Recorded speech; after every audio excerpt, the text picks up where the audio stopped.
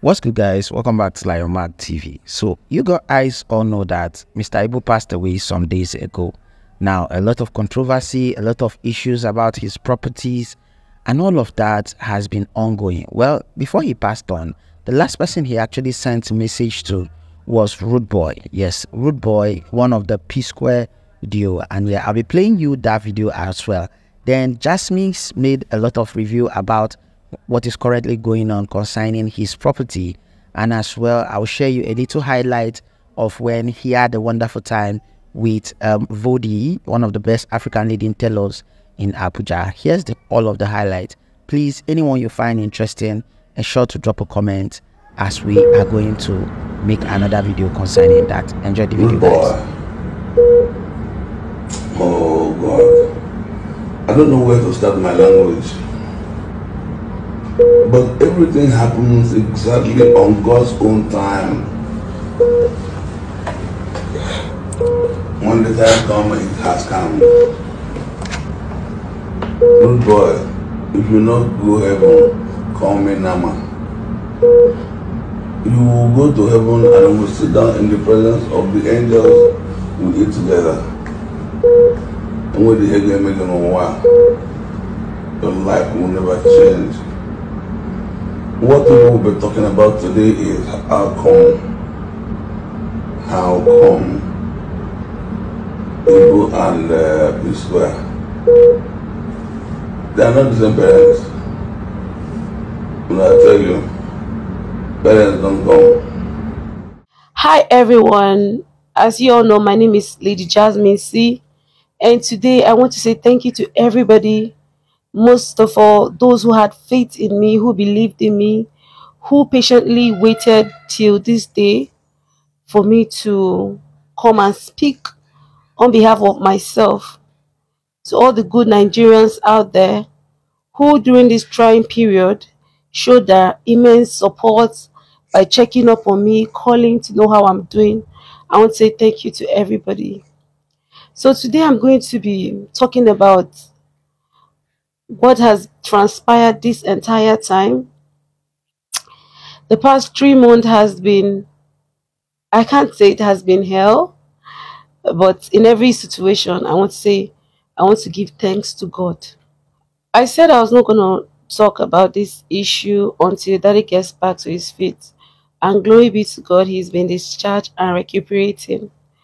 A lot has happened, not just the event of the past few months. A lot has happened, and I'd like to share more light on how I got involved, how things got to this point. And I'm not talking because I need people to sympathize with me. No, that's not the essence of this. I'm talking because I feel like I have been abused, I have been used, and I hope you guys are patient enough to at least listen to the entire story, because it means a lot to me for people to know what really transpired, what really happened. Then if after listening to me you feel like, oh, I'm wrong, fine, I'll leave the judgment to you people. So how did I get involved in all this in the first place? Firstly, how did I get involved with this family? The John Okafor family, Mr. Ibu family. The first and most important question I get all the time from people, mostly on my comment section, is, oh, don't she have a family? Don't she have parents? Leave this family alone, and all of that. I would like to start addressing from those kind of comments. So many years ago, my dad passed on. May his soul rest in peace. He was in the Nigerian army. He was a very good friend to Mr. Ibu, who is now a father figure in my life. When my dad passed on, Mr. Ibu himself was at the burial. Ever since then, he has played the role of a father figure in my life. Not for once have I ever needed somebody as a father that he was not there for me. So Fast forward to 2018, I left the country. I left Nigeria, and then I went to look for greener pasture outside the country. Things were working out for me. I was doing good. I was doing fine.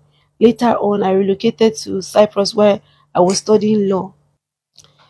Fast forward to 2020, Daddy in person of Mr. Abel, started writing me on WhatsApp requesting for financial assistance.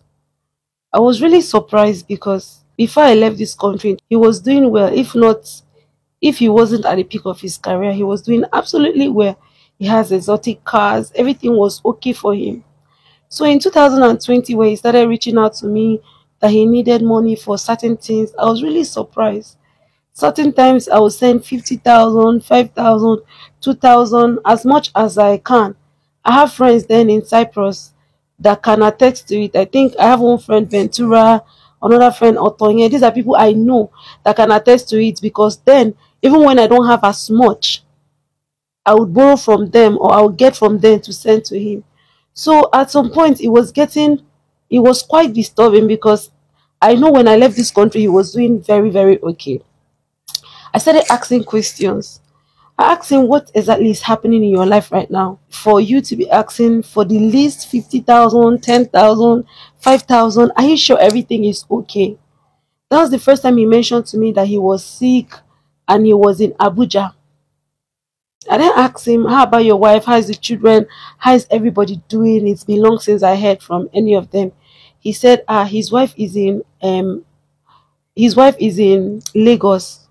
That he has been in Abuja for close to 2 years now. And I was like, if you're sick, the best place to be is your home in Lagos. Why Abuja? He didn't really say much. So I told him to send me his wife's number, that I would like to hear from her. It's been a while. I'd like to hear from her. Let me know what's happening in their life and all of that. Let me also understand why he was asking for those kind of financial help if things has really gotten that bad. Because I was in shock. It also surprised me. So he later sent her number. I called her. I asked her how she was doing. She said everything was not well. I could remember that day. The first day I contacted her after a very long time, she said everything is not well, that her husband has left the house for over 2 years. He has abandoned the children and everything. I was surprised to hear that from her. And then she said that very day, she started sending me videos. I think the last time they called me out that I was on that the freeze live, I made reference to that. And I'm sure those evidence will still be on the live, because I've changed my phone severally and my phone formatted. So I might not have some of those evidence. But I still know that if I go to my iCloud, I will still see some of them, which I'll be posting while the video goes on. So around that period, she was crying over the phone. When I asked her how things were going, she said that Daddy in person of Mr. Ibu has left the house for over 2 years, abandoned her with the kids, that things were really bad for her. Even that day, she sent me a video of NEPA people cutting the light. As of when I called her, the NEPA people were there. She went to her car. She showed me her car, that there was no fuel in her car. Her car was in a very bad condition. That in fact, that if I don't intervene, no, the NEPA people will cut the light, and there will be no light for there will be no light in the house. And the children were drinking gari. That there was no food in the house for the children. That they were drinking gari. That things has gotten real bad. That since Daddy was in Abuja, he was not really in a very good state to help them and support her. And for her, she's not doing any work. She according to her, she married him. She has not had any job. She has not done anything. She has no means of sustaining the family. I mean, she totally depends on him to be able to sustain the family and pay school fees for the children.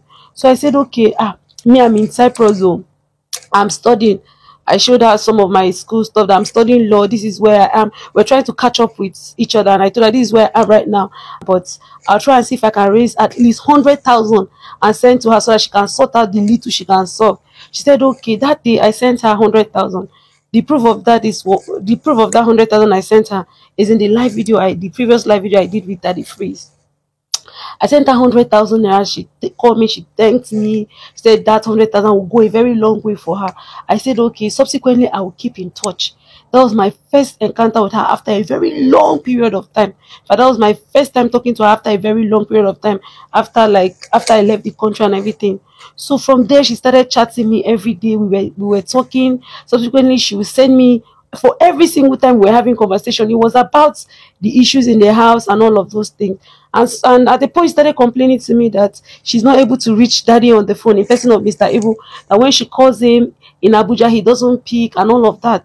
So she would ask me to call daddy on her behalf and talk to daddy that daddy should send something for her and the kids.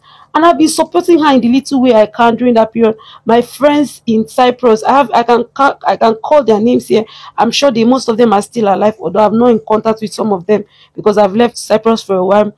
They are aware. Some of them are aware, because when I don't have, I'll ask my friend, oh, please help me, I want to send. They know how close I was to the family and how I was always concerned about the family.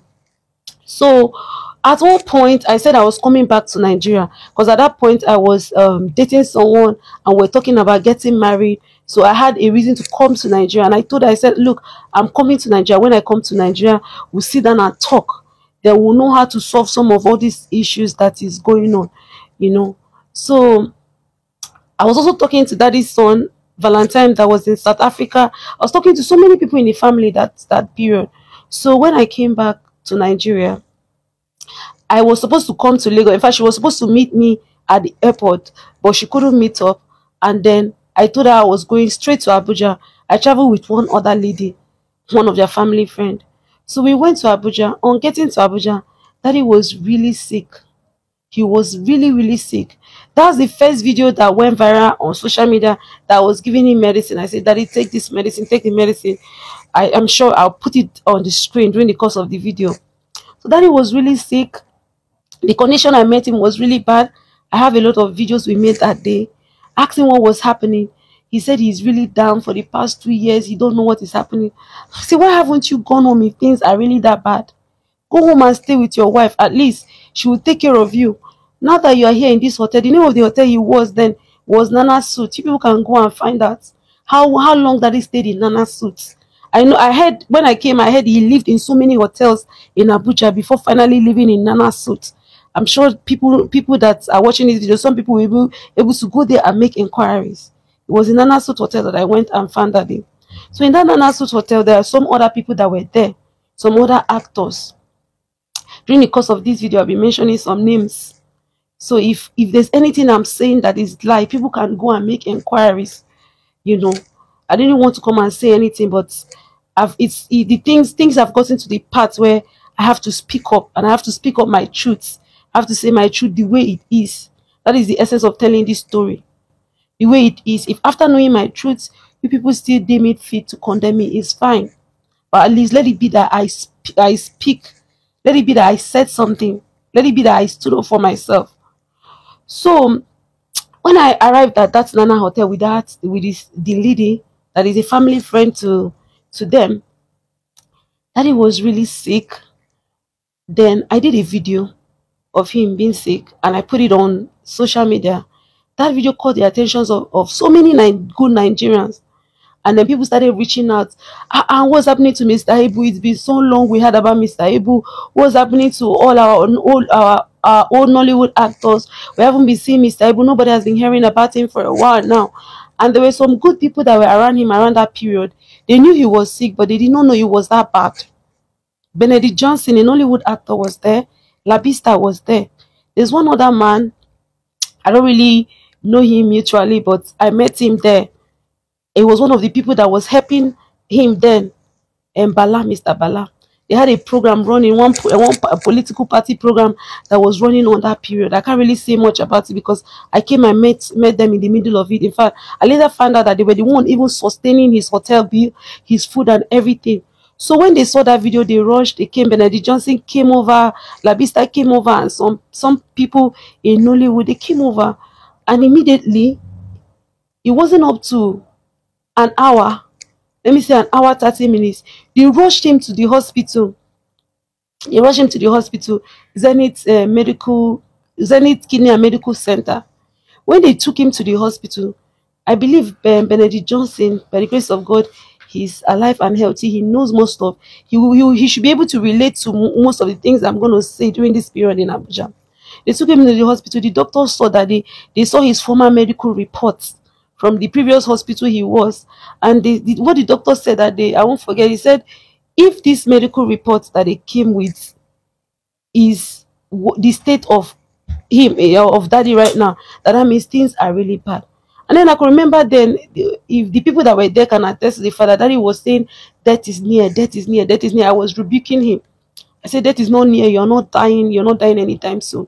So the hospital, they said they had to make a deposit of a particular amount of money. Benedict Johnson and Labista were running around with some other people, the Bala man, they were running around, they were able to raise a certain amount of money, and then they made deposit at that hospital, Zenith Hospital. So they started checking that. I cannot actually give details of his medical condition because I feel like that those are things that are actually personal to him. But I can actually say to some extent the medical condition was really bad. It wasn't a very good report. So they started checking him all over. They had to admit him. They admitted him in that hospital for at least 3 months. And the people that took care of the bill that time, as far as I know, was that group of people that were sustaining him at that hotel. So when I came, the first thing I asked, I called the wife. I said, look, I'm here at the hospital in Abuja. The condition is really bad. If it's possible for you to come. She now said that she doesn't have transport, or that she doesn't have money for flight. She can't come. That they said we're going to arrange money for her to come and all of that. I said, okay. So I spoke to daddy. I said, we need to find a way for your wife to come so that she can actually take care of you.